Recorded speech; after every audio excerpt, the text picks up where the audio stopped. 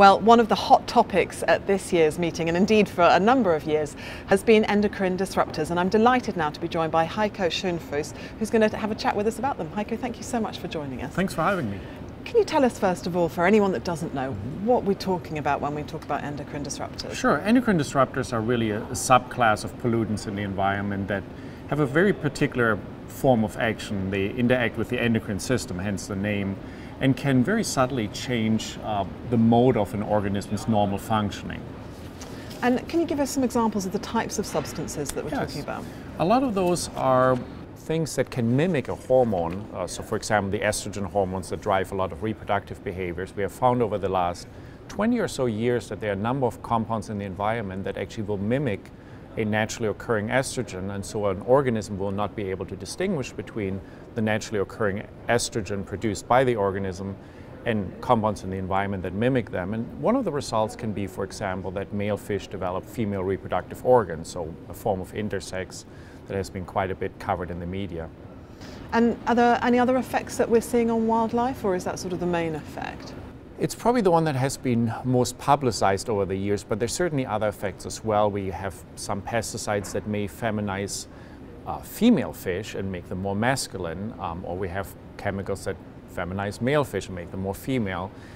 So there's a whole range of compounds, and one of the things we really grapple with is the total universe of endocrine disrupting chemicals and trying to distinguish between an endocrine disrupting effect and just a general pollutant effect on an organism.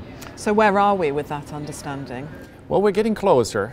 We have had 20 years to try to understand what endocrine disruptors do and how do we distinguish between an endocrine disrupting effect on an organism, again, usually mediated through the steroid systems, the endocrine system of the body, and those effects that are really just stressors from environmental pollutions. But we are now at a point where the regulatory agencies are really trying to firm up that understanding and create mechanisms to distinguish between those two forms of pollutant stress. So what do you think are the solutions to this?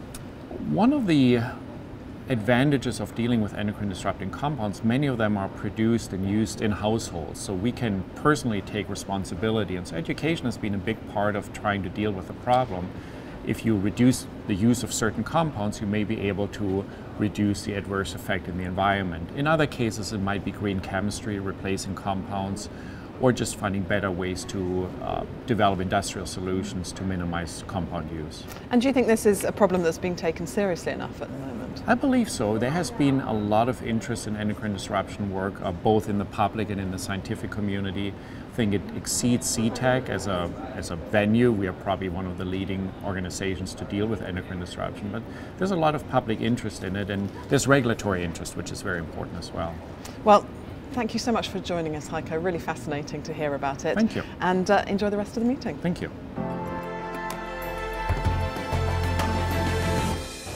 SETAC TV is brought to you from the SETAC North America 40th Annual Meeting. Make sure that you watch all the fantastic interviews and reports that we've been gathering here at the annual meeting on our YouTube channel.